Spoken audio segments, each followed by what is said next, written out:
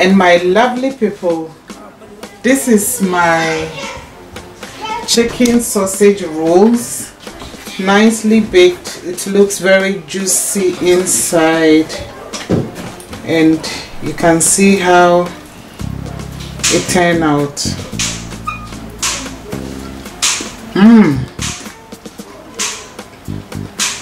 And it tastes really nice. I hope you enjoyed baking with me today. If you want to give it a try, please do. And if you are new here, you are welcome to my channel. Please subscribe and you'll be in for more simple and easy recipes from me. Thank you so much for cooking or baking with me today. Bye bye. And at this time, I'm going to brush it with egg yolk.